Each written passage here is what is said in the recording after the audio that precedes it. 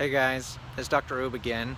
I figured on this rainy day, 2 days before Thanksgiving, that it'd be a good time to talk about squashing inflammation.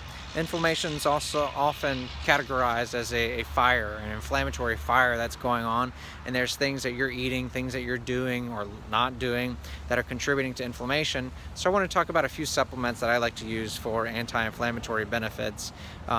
There's certainly other things you can do for inflammation, like managing your stress, balancing your hormones, and eating the right foods and removing any food triggers, gluten and dairy being the most common food triggers. But the supplements I often like to use to turn off inflammation, my favorite one is curcumin. Tons of people use curcumin every day. I take it every day. It's the active ingredient in turmeric. Turmeric is a root that's found. You can usually find at your local grocery store. And you can blend it up and eat it, and you can spice food with it. But it's really not that well absorbed unless it's cooked, and black pepper oil seems to help it get absorbed. So many people take it in the supplement form and they prepare it in the right way that makes it the most absorbable. If you take curcumin, you want to take about 500 to 1,000 milligrams once or twice a day.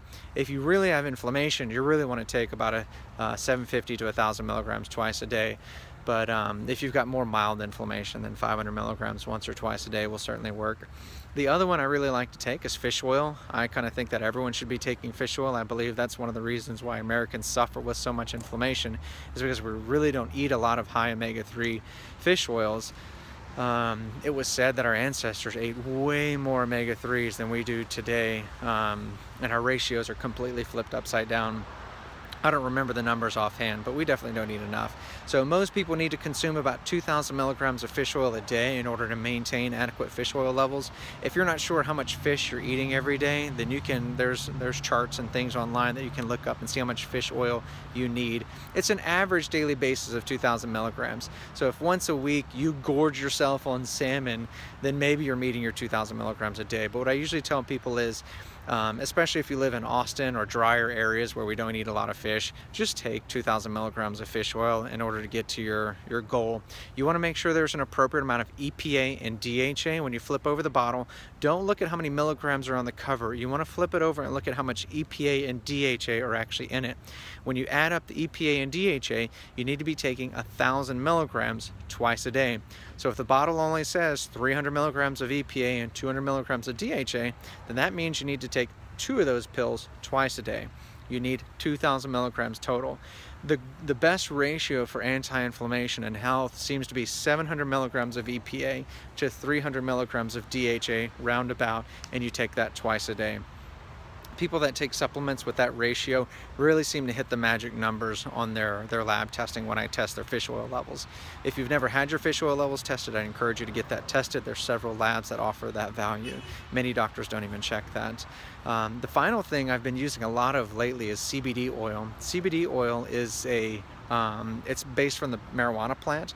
The marijuana plant makes 2 main oils, THC, which gets you high, and the other one is CBD. So the plants they grow to make the CBD are actually really low in THC, which is the one that gets you high. And so they grow these plants with high CBD, and then in the manufacturing process, they actually remove as much THC as they can.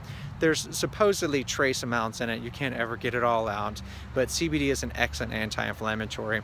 The dose that I usually start with is 1 milligram. I usually start with people on the sprays, because the sprays you can easily titrate up the dose and make sure you're not having any weird side effects from too much anti-inflammation. If you do it too quickly, sometimes you can have weird side effects. So I start low and just increase the dose slowly. And the CBD oil used to be really expensive, but now the price has come down significantly. And you can usually find it at your compounding pharmacies. And of course, we have all these in the office if you need any of them. My final favorite anti-inflammatory supplement is NAC, which boosts glutathione. NAC is the precursor to glutathione, so it really helps with antioxidation, anti-inflammation. So that's my top 4 favorite anti-inflammatories. Hopefully you can find these at your local store and take them if you're struggling with inflammation. And of course, it's always good to test your inflammation levels before you start on a regimen, so you know if it's actually working or if you need to change the dose, increase the dose, or just try a different therapy. So I hope that helps. If you like this, then please share it and click the like button, and tag someone if you know they have trouble with inflammation and need some help with it. Hope it helps.